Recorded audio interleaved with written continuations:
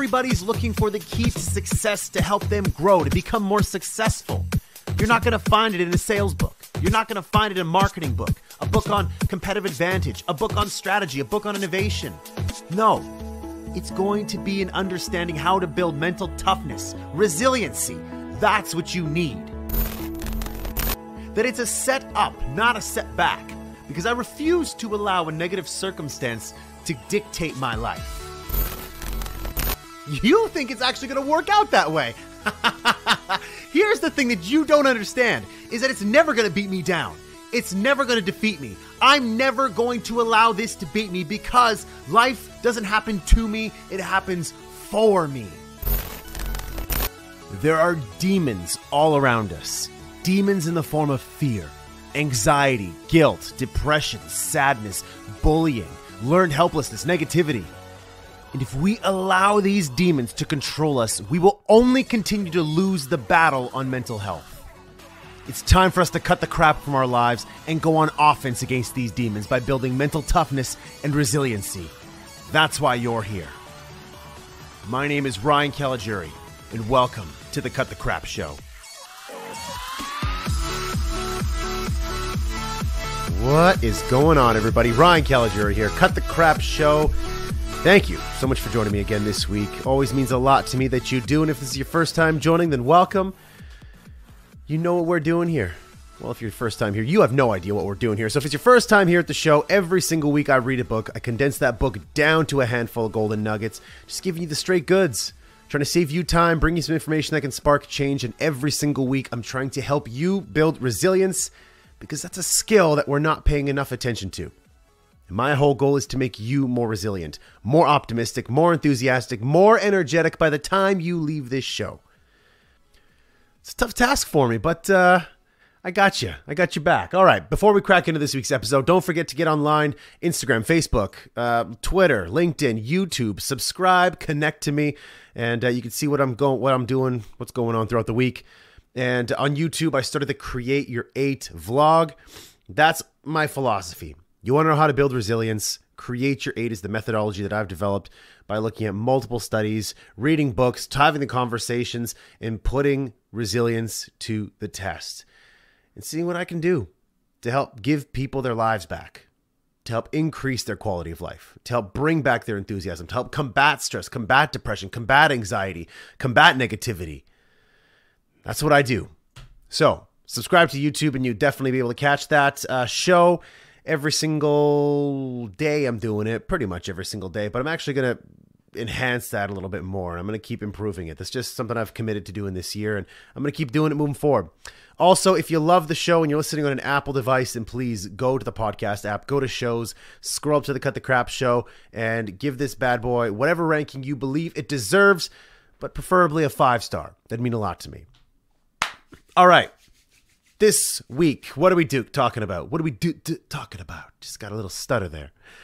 We're talking about a book by an old philosopher, an old Stoic, Seneca.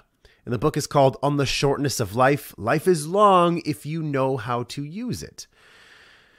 So this is an interesting book for maybe those of you who have hit your 20s. Maybe you just hit that 30 milestone, that 40 milestone, that 50 milestone, whatever. You're hitting a certain milestone and now you're starting to feel like, oh man, my life is going by so fast. I'm so old. How many of you 30-year-olds out there, people just turned 30 or just turned 40, you're like, my life is done. I'm on the back nine of life now. It's over. You know, my life is just passing before me. Seneca believed the exact same thing, which I find is very interesting. This Stoic, this philosopher believed the same thing. But after thinking about it deeper, he realized that life is in fact very long, and you can really extend it based on how you think. And a lot of the times, the reason why it seems so short is because we're not using our lives as best as possible. So, my goal at the end of this podcast, the end of this show, is to help you maybe see a different perspective on your life. Maybe help reframe certain things to make you say, you know what, before I did say that life was short and it was passing me by and you know, my best years are behind me. I don't want you to hold those thoughts anymore. Those thoughts don't serve you. They're not helpful. In fact, they might even be borderline negative. And why do I say they're negative? Because they don't serve you. Do they put you in a better state of mind? Do they help you create your 8? I don't think so. I really don't think so. So, what does my man Seneca have to say? Let's get into this one. So, golden nugget number 1. Life is short if you focus on trivialities. How true is that? How many things in your life are you executing on every single day that are trivial in nature? I mean, come on. We all know what that is. Social media is as trivial as it can possibly get. You sit there at your desk, you sit there in bed, whatever. You sit there even on the can, sitting there just scrolling on social media for hours on end, playing Fortnite, playing PUBG, whatever it is, playing Brick Breaker or whatever it is. What is that? Candy Crush? Whatever. You're doing things that are quite trivial and not really adding to the satisfaction of your life. And there's studies. Adam Alter, in our book, I believe it was Irresistible, we had Adam Alter on where he's talking about how technology is impacting us. He even said that technology by itself doesn't make you happier. In fact, when you do things like play games, search social media, you actually become less satisfied. You're not as happy. I find that crazy. And the fact that the thing that we do most is actually hurting us. And it's trivial. It's making our life seem short. Now, Seneca had no idea that social media would exist today. I mean, this was written, 40 AD. So a long time ago. He had no idea what this would become. And if only he saw what our world came to now, he'd be disgusted. Because we're wasting so much time. But here's the funny thing. I could talk about social media and watching TV and flipping through Netflix, but you know that. You know that's trivial. So, here's a little surprising thing for you. Seneca also says that the goals you have can be seen as trivial. Now you might say, hold on a second, Ryan. Goals. You always see the foundation of Create Your 8 is having goals that you shoot for, goals that you aspire to achieve, goals that focus you. So how can you listen to Seneca who tells you that goals are no longer any good? The difference is your attitude and your focus while striving to achieve those goals. Let me explain.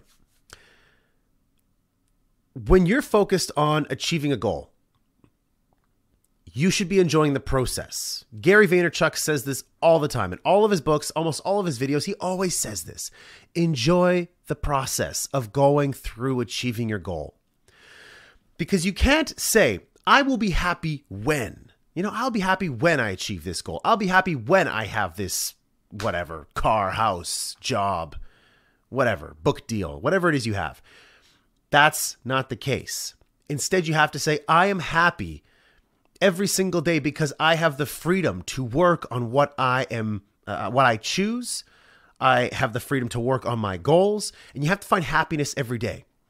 Because when life seems short, it seems short because every single day you are living in a state of dissatisfaction because you have not yet achieved your goal. My goal is out there, and until I get that goal, I'm not going to be happy. And so your days just rush by because all you're trying to do is get to that goal, get to that goal. It's going to be some time in the future. And so you don't find pleasure in the current state today, in the present. And so Seneca says, if you are focused on pursuing power or status, if you're focused on pursuing a life of luxury, or if you're seeking glory after death, especially those 3 things, you're looking too far into the future and you're not enjoying the present. And what's going to extend your life is finding enjoyment in the present. So how many of you are finding enjoyment in the daily grind? You might want to build a great body. Are you finding enjoyment in going to the gym? Are you making that journey to the gym an 8 out of 10 experience? Again, create your 8. In your drive to build your business, are you finding enjoyment in the daily problem solving, in the daily growth, in the daily research? No? Then you have a problem here. You're not finding enjoyment in the current state, then your life will seem shorter. That's what Seneca's saying. And it's my goal as part of Create Your 8. It's finding gratitude in everything that you're doing.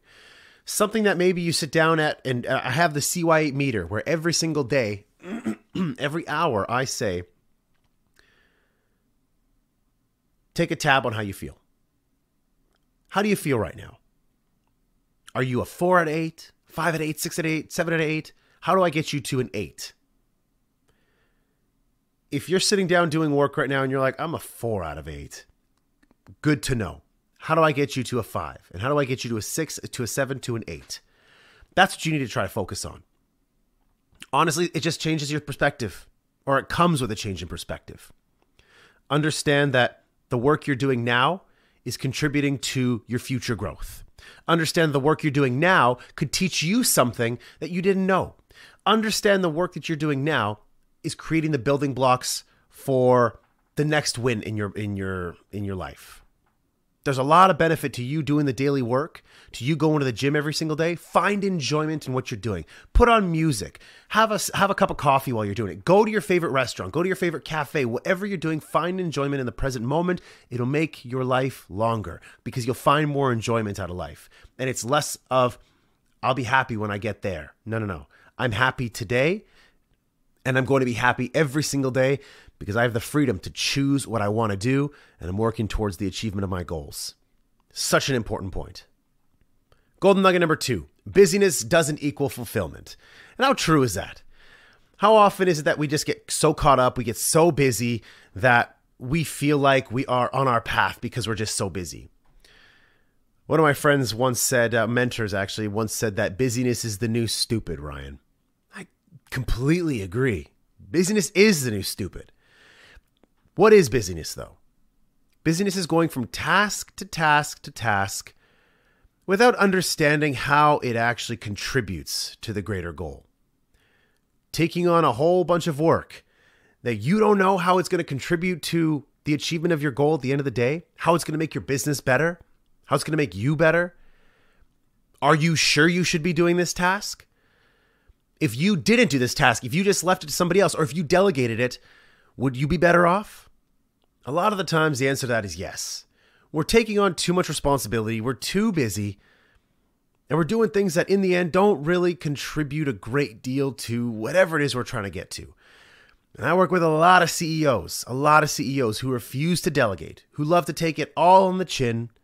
They do all the work themselves. And at the end of the day, they say, I'm so busy, I don't have time to do the important stuff, like go and do client meetings, go and be creative with marketing. I hear this all the time. And you would think that these incredibly intelligent people will pull themselves out of their busy worlds to understand that this is not right. This is not working. I'm not focusing on the things that are important. Instead, I'm taking care of this fire here and this fire here and this fire here. I get it. I understand. You are the last line of defense as a CEO, as a leader, as an entrepreneur, as a freelancer, whatever. And you have to deal with all problems. I get it. But there's a better way to do that. Sectioning off time in your calendar is one strategy to do that. Section off 2 hours out of your day for busyness and just write that in your calendar.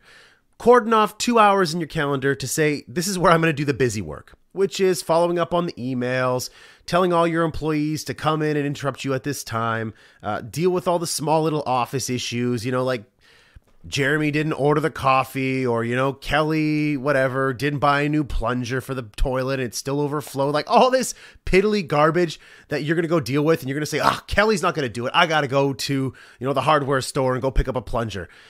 It's amazing. You might laugh, but that's something that I heard last week with one of my CEOs. I said, where's my guy at? Oh, he went to the hardware store. For what? He had to go pick up a plunger. And I sat there and just kind of did one of those things like face palm. You know that emoji? Yeah, I emojied the face palm yesterday or a couple of days ago when I sent that to him. What are you doing? Your company, your troops, your people, your customers, your vendors rely on you to be focused. And instead, you're occupying yourself with the busy work.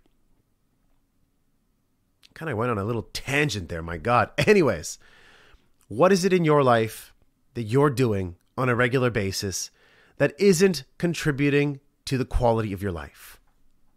There's a form of imagery that Seneca uses that I really love. It's, let's just say a ship left the port and spent the next year being thrown about by a big storm.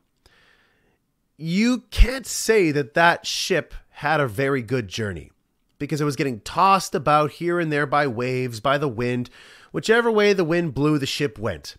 There's a lot of you in life who are going through, or there's a lot of you who are going through life that way, where you're not focused on a course.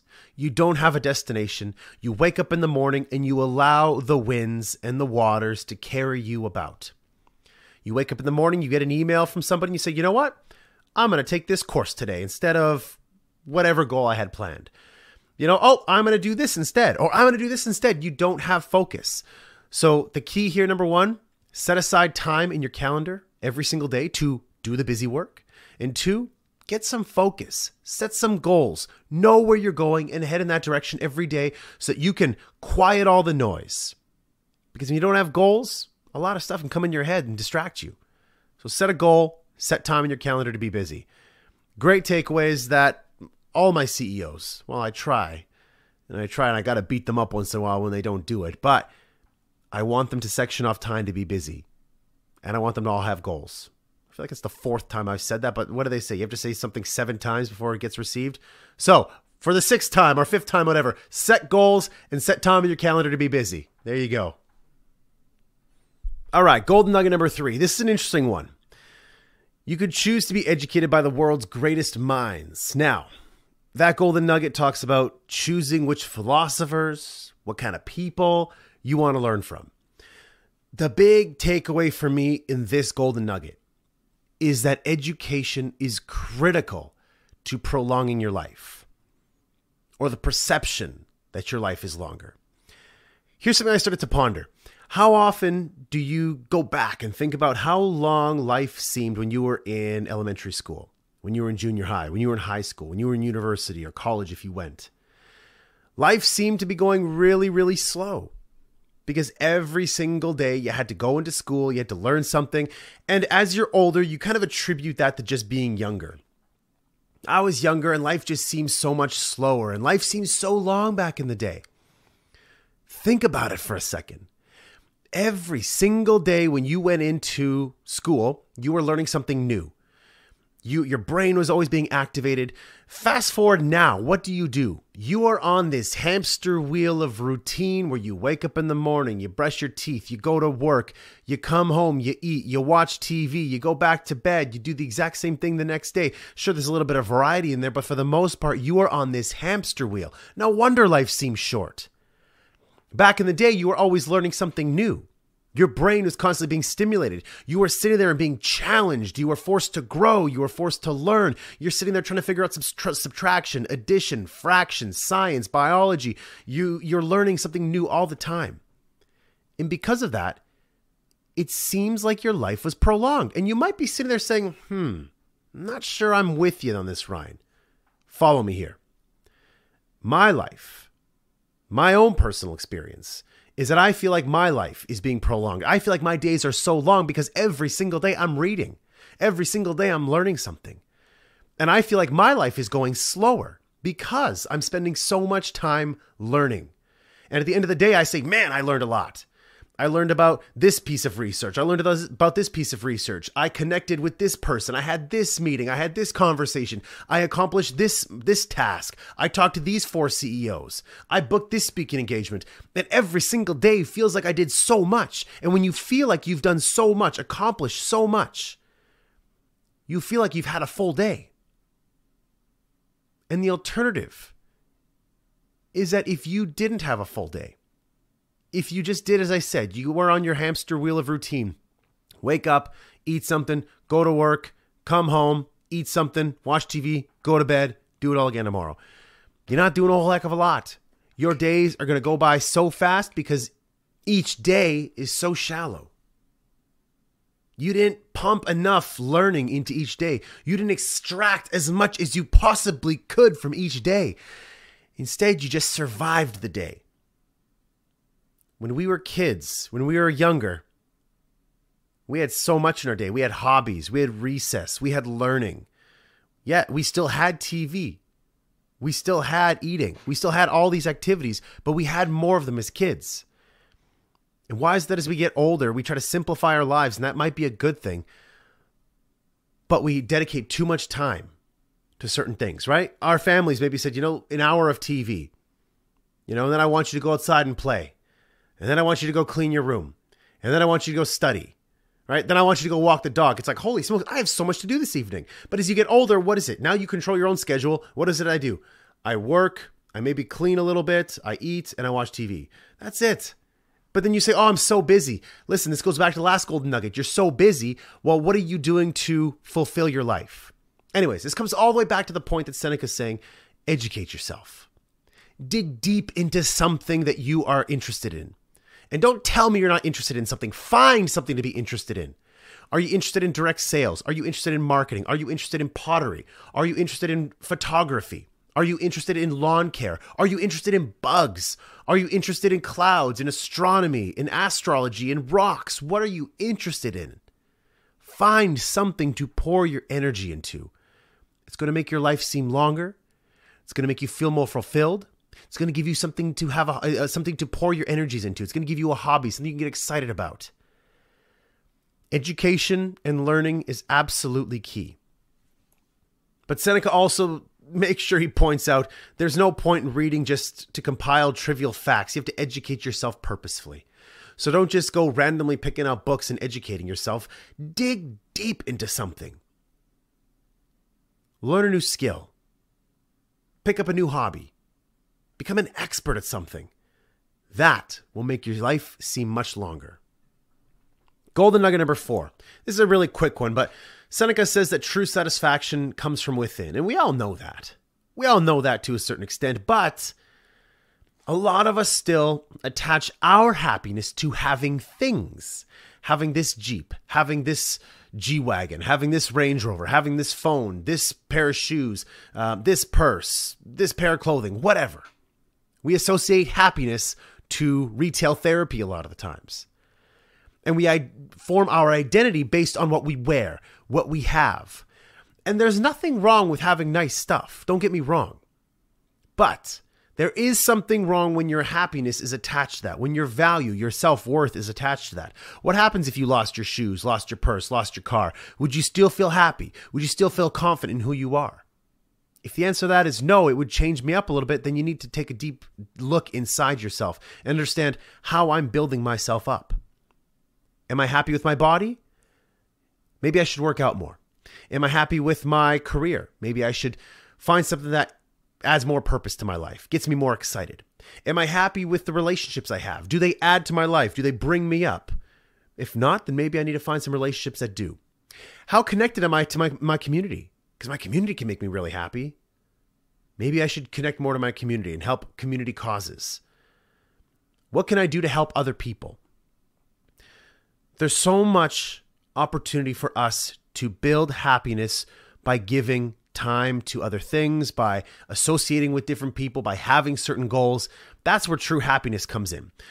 The problem is a lot of us are finding our happiness in buying material things. And Seneca knew this way back when. This is obviously just a human nature thing. If he knew this way back in 400 or 40 AD, this still exists today, probably even more so today, where we're very materialistic. So the reminder here is work on yourself, work on the relationships in your life, work on your community, work on your health, work on your goals, work on your position in your career, work on your position in life. The material things come as a result of your success. You don't go after the material things to make you feel like a success. That's the difference, and a great reminder from Seneca. And last but not least, golden nugget number 5. This one really hits home with me. To ensure a healthy mind, tailor your career to your personality, and please don't forget to enjoy yourself. This one is so important. How often do we take jobs, J-O-Bs, for the money? We want the money. We know that this isn't a fit for us, but we take it because it's good money. I did that for so many years and I was truly not happy.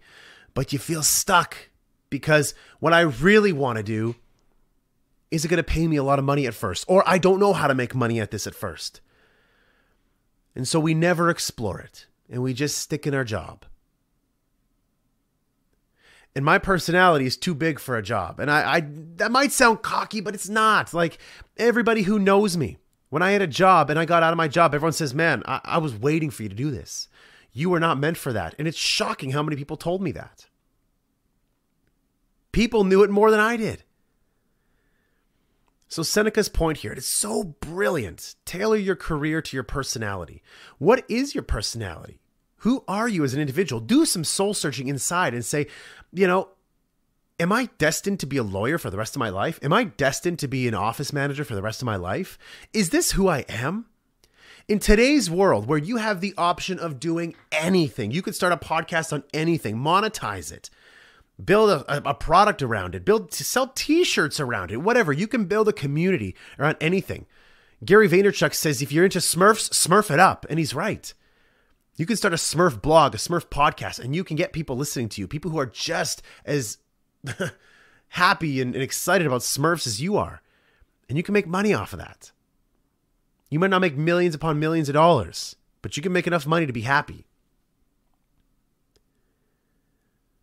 So this is really important because for so many years, I wasted my life by going into an office every day doing things that I didn't enjoy doing. And that was painful.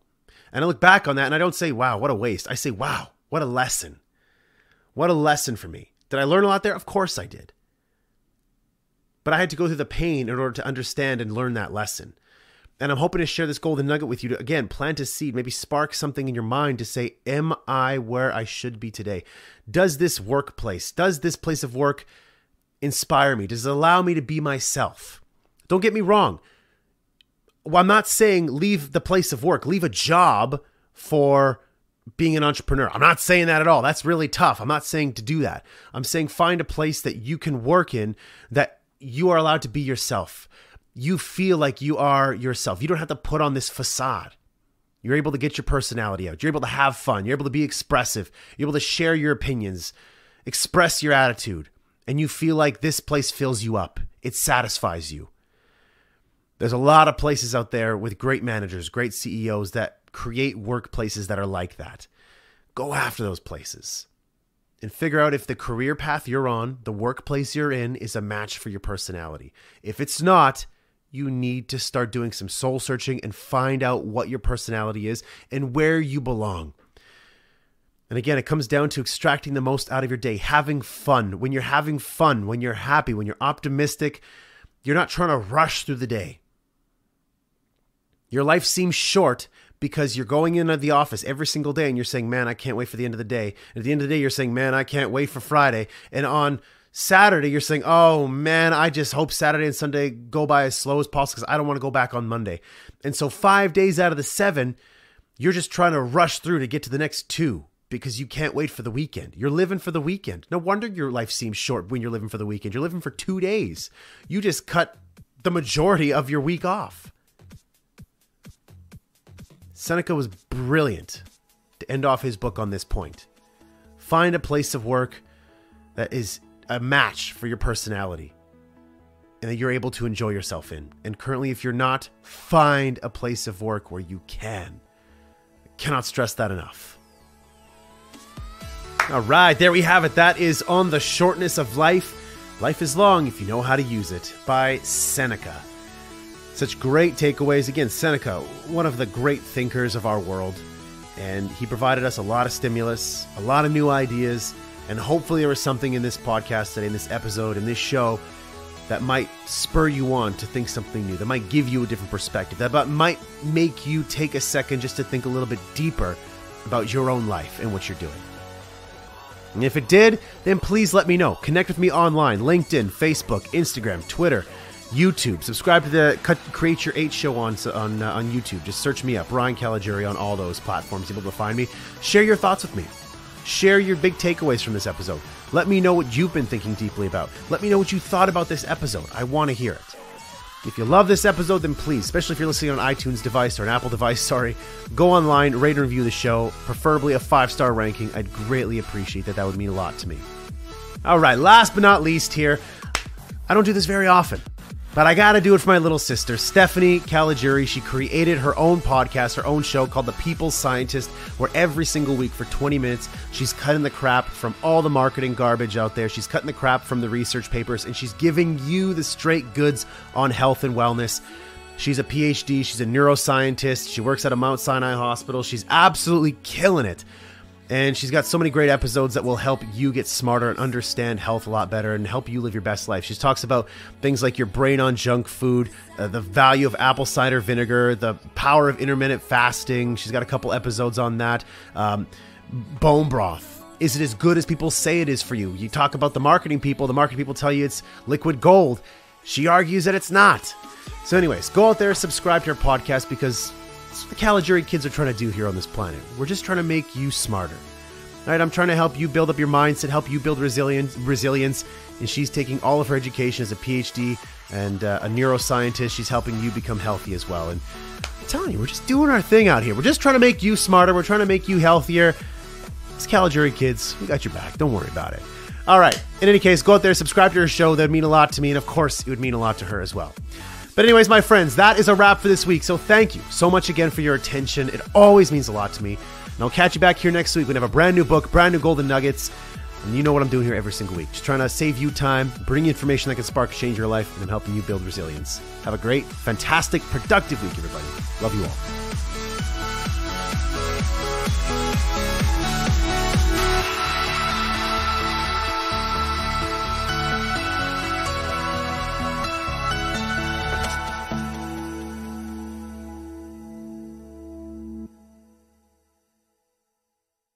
There's only two measures that matter, and that's effective and ineffective.